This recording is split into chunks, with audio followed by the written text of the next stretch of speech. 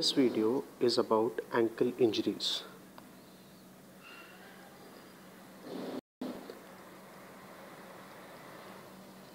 Ankle we simply know is the junction of our leg and the foot, right? So basic joint which is making our ankle is between the tibia and the talus. The main joint, that is tibio-talar joint, right? There are certain points or certain facts that we need to know about ankle injuries. Number one, this is the least commonest joint to dislocate. Why so? Because there are certain ligaments which are present on medial side, lateral side and in between the tibia and the fibula. Number two, most common ligament injuries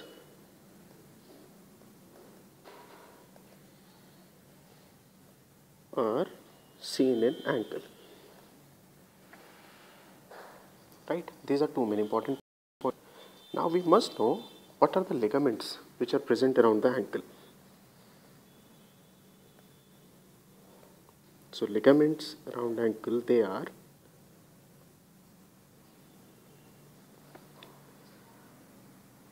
on medial side, the ligaments are known as medial collateral ligament, right? On lateral side they are lateral collateral ligament, and in between they are syndesmotic ligament. Syndesmotic ligaments, they are between the tibia and the fibula per se. Now these medial collateral ligament, they are again three in number. What are those? Number one,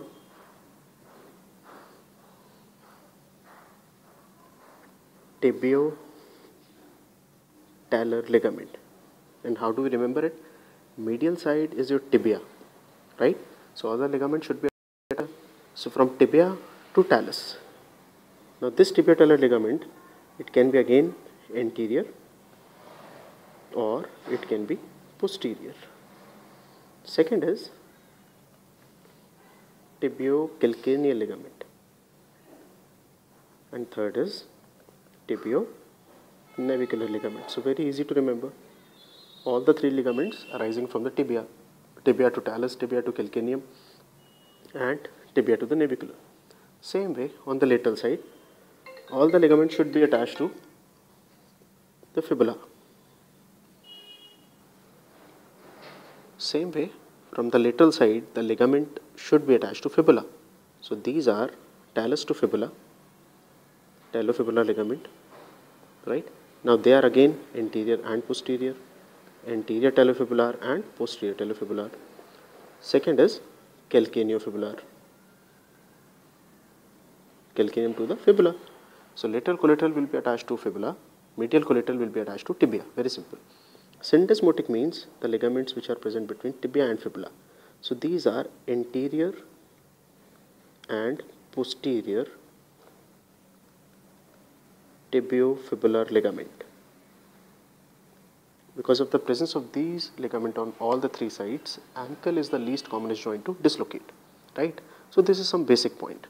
Now we talk about the injuries around the ankle. First the bony ones and then the ligamentous injuries. So bony injuries, how do we define them? Bony injuries, they have got certain eponyms, right? What are those eponyms? I'll tell you about the eponyms. The eponyms, certain eponyms are used. Number one, what is Pott's fracture? Pott's fracture is bimalleolar fracture. Bimalleolar fracture, that means medial malleolus and lateral malleolus. Second is Cotton's fracture. Cotton's means trimalleolar fracture. The medial malleolus, the lateral malleolus and the posterior malleolus. Number three is a Pilon's fracture. Pilon means intra-articular fracture of ankle. Number four is Maisonneuve.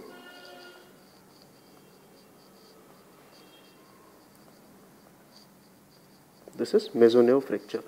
What is this? This is actually a spiral fracture of proximal fibula. Spiral fracture of proximal fibula with unstable ankle injury.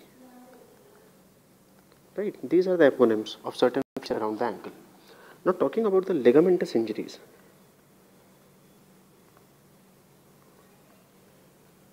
Ligaments injury. The most common mechanism, right? The most common mechanism related to ankle injury is supination and eversion. Supination and eversion of ankle. This is the most common mechanism related to ankle injury, right? Now sometimes a question is asked to you, what all ligaments? The question is, what all ligaments are injured on inversion of ankle, right? So the foot is, under surface of the foot will be facing medially. So the structures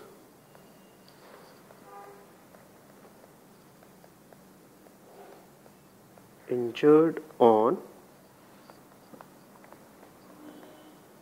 inversion of ankle. What are the injured on inversion of ankle? I'll give you one simple mnemonic. The mnemonic is F L A A P, flap. What is this F? Inversion, you need to understand, is when under surface, the under surface of foot,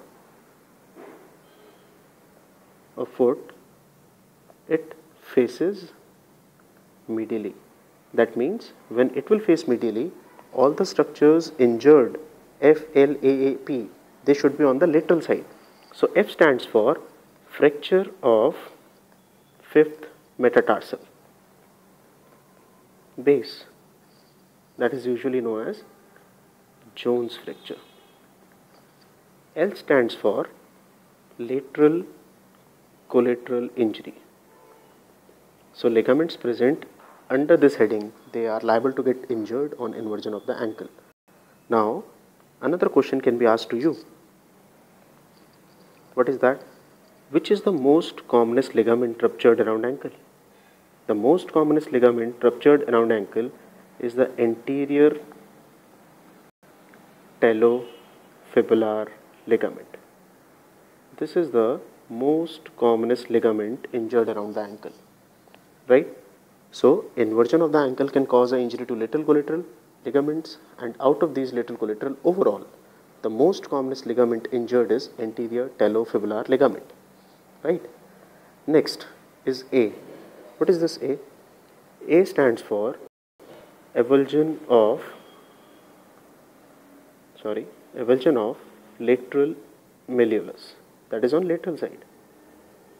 That means fibula, lower end of fibula will get injured, again on lateral side. Next A stands for avulsion of sustentaculum talli. Avulsion of sustentaculum talli. And P stands for peroneal tendon injury. P stands for peroneal tendon. So these are the ligaments or structures which are injured on inversion of the ankle. So now we know the bony injuries, the eponyms. Now we know the ligamentous injuries of the ankle. We know the mechanism, the most common one causing injury around the ankle, and why ankle is one of the strongest joint to show you least commonest dislocations, right? So this is some about ankle injuries. Now sometimes they may ask you the classification system which are used. So classification system that we commonly use in ankle injuries, they are just two. You may just know the names of them. The classification used, the classification followed, they are, one is Log Hansen classification,